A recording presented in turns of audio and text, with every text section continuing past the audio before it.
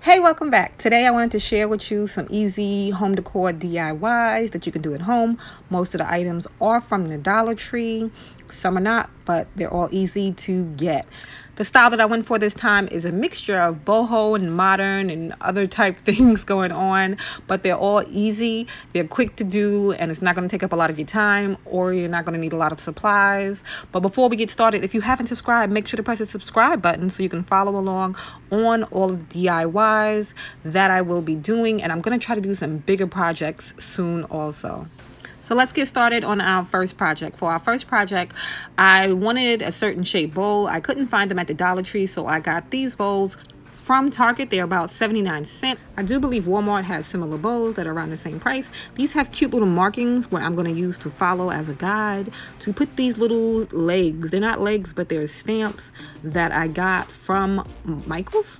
And they were on clearance, and I thought they were cute because I was looking for little legs and I was going to go to the Dollar Tree, and then I came across these and I was like, these would be perfect. And you can also save the stamp part for later and use it, just attach something else to it to do your little stamp. So I'm just going to follow along where the little markings are inside of the bowl to attach the legs, and I'm hoping that everything will stand up right, and I'm trying to mark it as good as I can with my eyeballs and my finger to get it placed the right way.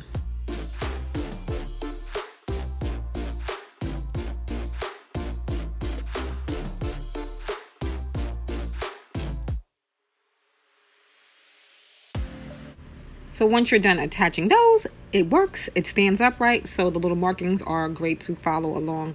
So now I'm going to go on to the next bowl before I finish off that one. For this one, I used a drill bit of a 3/32. I could have went up a bigger one. Depending on your rope size and stuff, you're going to want to see how big you want your hole. I'm coming down just a little bit, and I'm using the same markings that I used for the other bowl, just to mark where I'm going to drill the holes, because this one is going to be a hanging basket. So I drilled 3 holes in there, and then I put both of the bowls to the side to go on to the next step.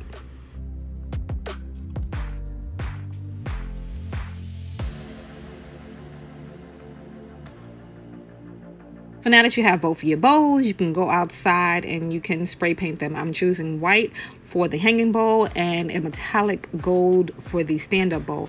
I changed my mind about how I wanted to paint the stand-up bowl, so what I did was painted some of the spray paint on there and then brushed it, and then I came back with some black paint, brushed that on there, but not, to cover it completely, and then went over it again with some metallic paint to just dull it down, and I guess it makes it look more like a brushed brass type look. In my mind, it does. So that was that for that one. For the hanging bowl, I went with like an ombre look because I didn't want to go with just the complete white. And then what you're going to do is insert 3 strands of the rope, tie them off in a good knot, and then braid them into one single rope. And then you're going to take those 3 ropes and tie them together so that now you can hang your little hanging plant, making sure that all the knots are nice and secure before you're done. And that's really it for that one. So this is the metallic brass looking like one, like I said, in my mind, which I think is super cute. And then for the other one, I think I'm going to go back in and spray paint it with a terracotta paint once I get some terracotta paint, which I don't have right now. But they're both super cute. They're both super easy to do, and basically they're like $1 or so. All right, so now on to the next one. For the next one, it's another dollar store item. This is a little vase that they have, and then glue gun and some more of the twine jute style rope that they have. For this one, you're going to just glue this on. You don't want to over glue it because you will see the glue. So you're going to glue at the base and then wrap it around as tight and secure as you can, and then glue every few spots. Not every few spots every time you wrap it around, but every few rows as you're going up. You're going to glue it, so like I said, you don't over glue it, and then it'll look clumpy and messy. If you miss any spots, you can just go around again with a double layer, just to fill in any gaps that you have. And depending on how you want to do it, you can go up as high as you want. You can go low like I did. You can use multicolors if you want to give it a different effect. But this one you can make your own, and it's quick and it's easy.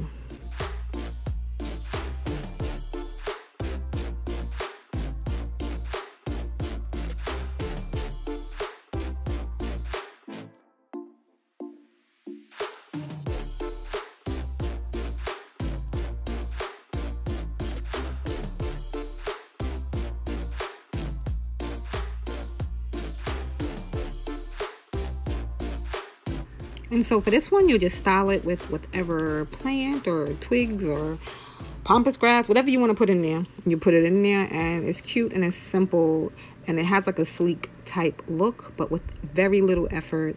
All right, so we're done with that one, and now we can get on to the next project. And the next project is another Dollar Tree item. It's a basket. I love baskets because they're useful for stuff. So I have an old braided belt, and if you're like me and you don't throw anything away, you probably have an old braided belt too. This one is a little worn, so I'm going to use it, but I think it'll add a little bit of character to the project. It isn't real leather, so it's not in the best condition, but it's cute for this. So I wanted to just make handles for it, but then I was like, I have more of it left, so I'm just going to put a strand around the bottom of the basket also, just to give it a little extra detail. So you're just going to glue it down. You don't have to be heavy with the glue because it is a basket and it has a bunch of openings in it, so the glue will just drip right through, but you want to just make sure that it is attached, and you're just going to go around gluing every couple of spots so that it stays in place. Overlap it at the end and glue that down, and then you can move on to the handles. For the handles, you're just going to determine what length you want the handles, and then cut 2 of the same size, and then insert them in one of the little openings there, so evenly space it out. I don't know what I was doing with the scissors there, but in my mind at the time, it probably made a lot of sense.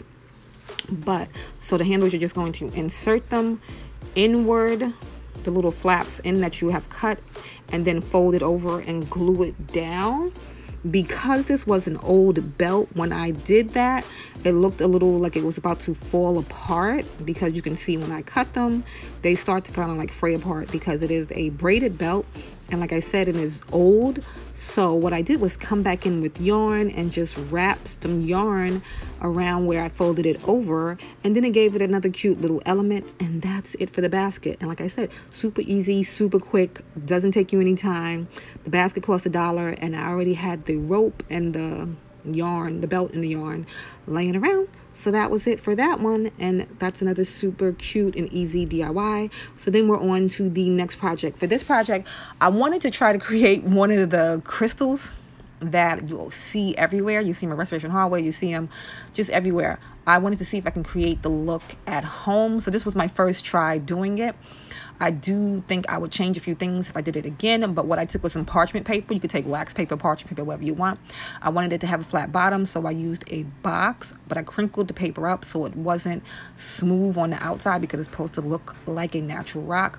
And then you're going to take about 3 million glue sticks, not really 3 million, but you're going to use about at least a half a pack of like the Dollar Tree glue sticks, and you're going to fill in all around, making sure you do the sides, all of the back. You don't want it to be too high up. You get what I'm saying? Like if it's laying on the back, you don't want it to be too high up, but you want it to be thick enough on all sides so that when you're done with it, it stands up, one holds everything, and looks good.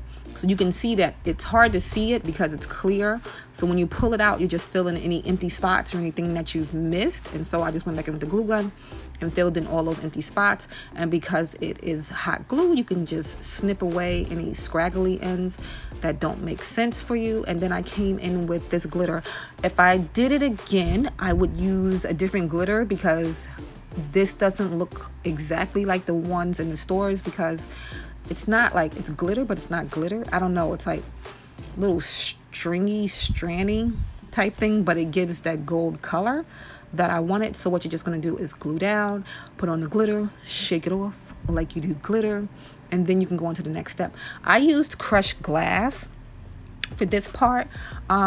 You could just finish after this part. You could just put the glue down, press in the crushed glass, build it up as high as you want, and then have one of those caved in looking crystals, you know, the ones that look like they got a little scoop out of the middle, and that would be cute, and you can finish it off right there. But I wanted to try to get the big crystal look, so what I did was take the glue sticks and then just cut them down short and give them little peaks, and then it started to fall apart. All right, so I wanted to have a color effect in the middle, so I came in with this pink, which I thought was going to be so great when it was muted.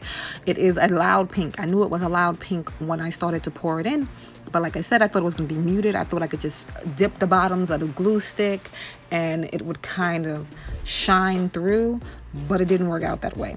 So I decided to pour more of the crushed glass in, try to stir that around, then place the glue sticks on top of it to just keep trying to mute it, but keep the color.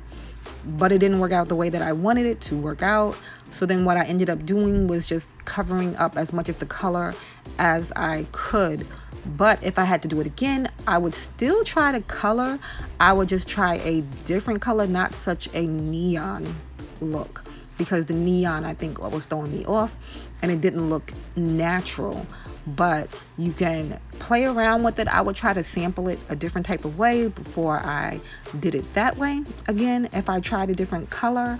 But it's super cute and it's like easy, and it does resemble the crystals that I do see when I look at it. I would just change a few things, but I wanted to show it to you even though it didn't turn out the way that I wanted it to turn out. So once you're done with that part, then you're just going to paint the sides, whatever color you want to paint the sides. Painted mine black. And that's it. You're done with that one. And now for the last one. It's a DIY that's not a DIY. All right, what I saw was these tables at Five and Below. I went in there to try to find a trash can for my daughter. I couldn't find one. But I saw these tables and I was like, oh, that would make a cute side table. They were too short. I don't know what I was thinking when I saw the measurements. It was too short to be a side table for the couch. So I decided to try to make something else out of it. It's real easy to put together. You just unpack it, and then it already has the little table leg attachment there, and then it has the screws already in the bottom of the leg. So you're just going to hand screw it in, make sure it's nice and tight, and then you'll have a table. So like I said, I brought 3 of these. So I wanted a stacking table type look. So I just put them together and arranged them like stacking tables. I'm going to try to find something to elevate the different legs, but just as is, it is cute, it's simple, and it's $15 for a little coffee table. So that's it for today's DIYs. If you like, please give it a big old thumbs up. Do not forget to subscribe and check out my other pages, which will be linked below.